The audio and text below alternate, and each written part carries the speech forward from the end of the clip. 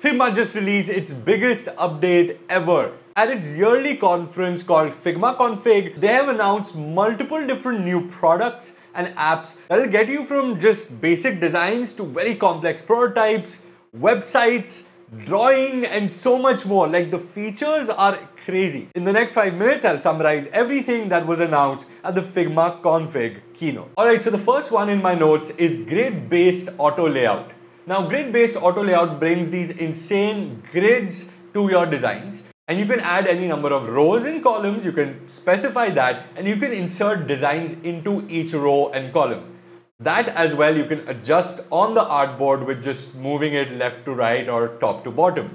You can even replace each element in the columns or the rows one by one, or you can switch positions of different elements. A lot of stuff can be done very quickly with this grids super cool feature. This also kind of reminds me of Adobe XD and PenPot, two tools that had such features. By the way, anything added to these grids will also be automatically responsive. So you increase or decrease, the width will obviously adjust accordingly. You can even do nested grids. So you can have one grid inside another grid, inside another grid. So you can do that. Also, we now are greeted with a nice little redesign. The auto layout panel, you will now have a nice little redesign. There are these little buttons. You can switch between different layout modes, horizontal, vertical, and now of course this grid-based layout. What is cool is that this is friendly with dev mode. So it does get converted into code very well. Next big announcement is probably one of the biggest of the year. It is Figma Sites, the much anticipated feature. To begin with, the Sites editor is completely different. So now you can start a Sites Figma file, and this will look very different from the original Figma file. You even have some quick shortcuts on the left so that you can quickly dive between different settings of the website. They are bringing, of course, breakpoints, which is super useful. Breakpoints are basically for responsive and adaptive design. So basically, you can divide the design between desktop, mobile, and tablet.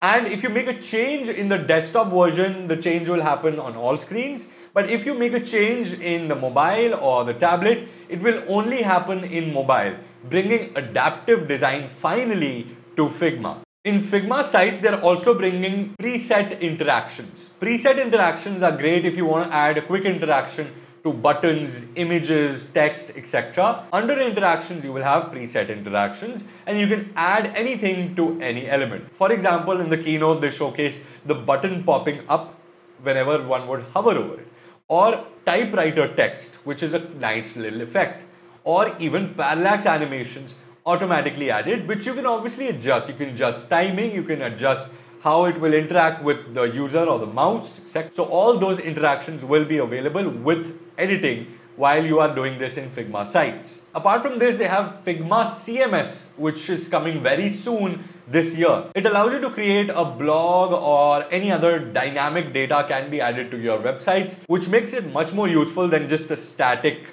normal one-pager. The Figma Sites feature is live now. Probably when this video has come out, it is already live for most users. They're also launching something called Code Layers.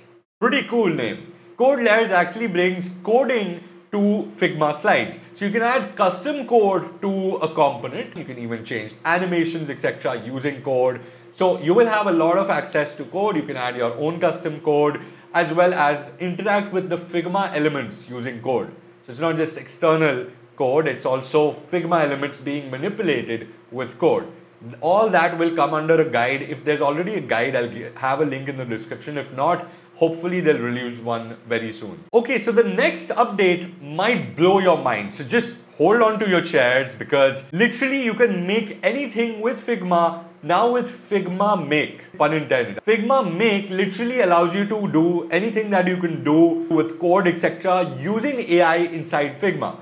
So now you can bring in your existing designs that you've created in Figma. Just type in a prompt inside this Figma Make tab. It will literally live create a product for you. And the best part is it allows you to integrate third-party APIs.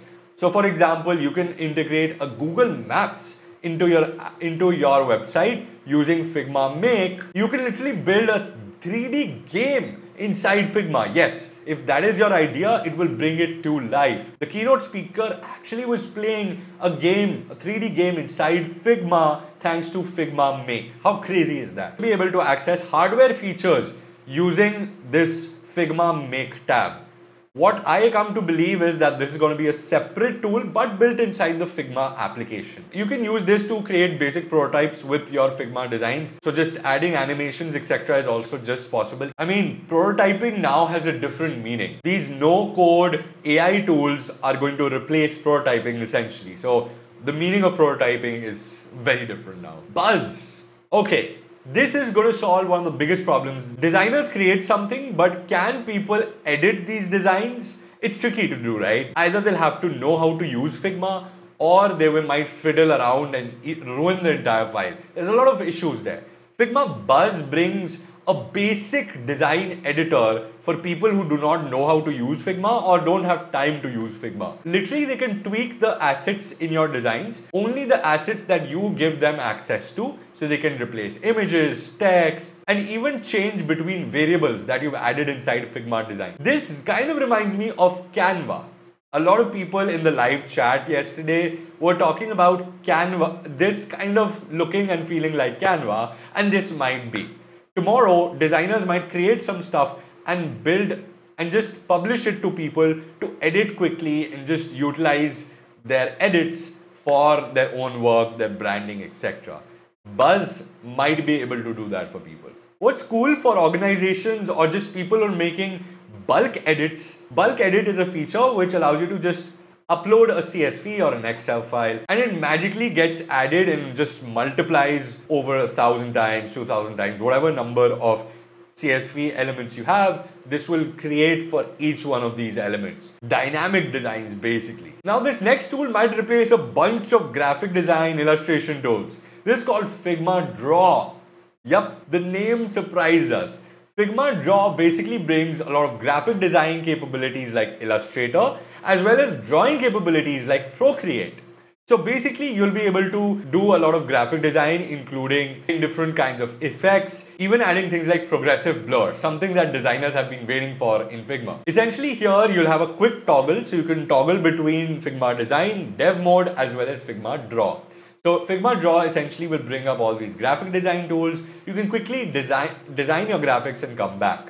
You even have brushes in Figma Draw. So essentially if you have a drawing tablet like a Wacom, you can quickly just draw on that with different brushes and brush settings.